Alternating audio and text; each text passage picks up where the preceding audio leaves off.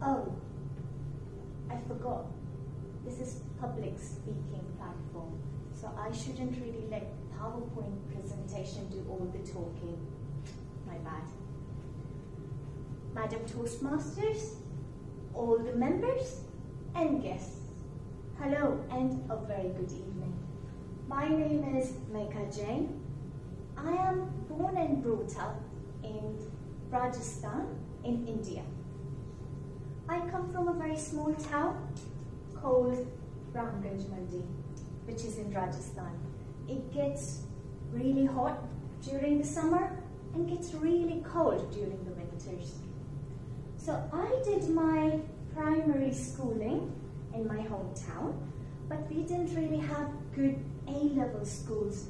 So I was then enrolled into boarding schools, and I left home at the age of 15. And since then, I have been visiting home merely just as a visitor during holiday season. So once I finished my schooling, I started applying for university. I applied to university abroad, UK, US, Europe. And it was very much of a fun activity for me, because it was okay for my parents to send their daughter away to a boarding school which is 5-6 hours away, but they were never gonna send me away to a completely different country. So there wasn't anything to worry about. I kept on applying.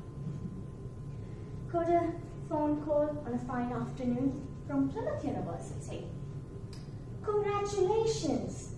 You have been successful with your application, and we would really like to offer you a scholarship to come over here and study.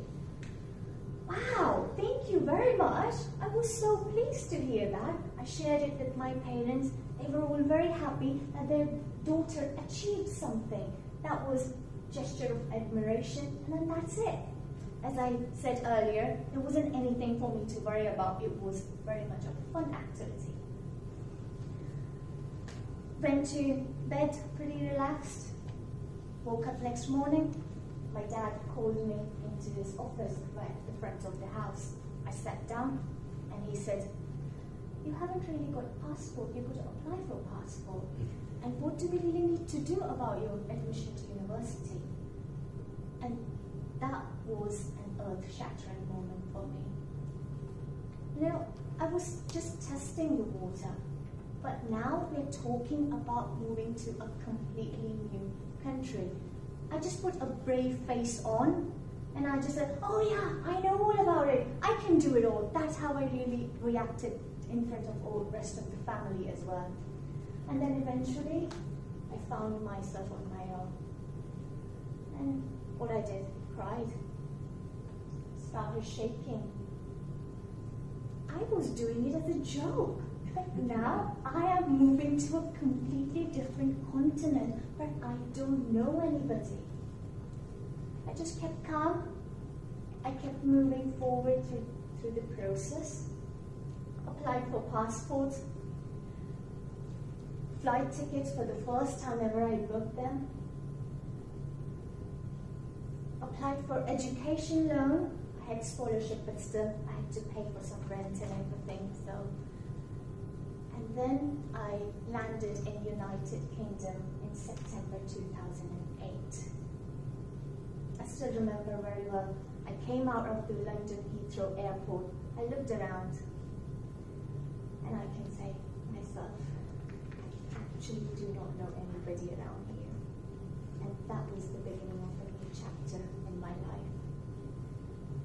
I learned 2 lessons from that life experience. Number 1, seize the opportunity.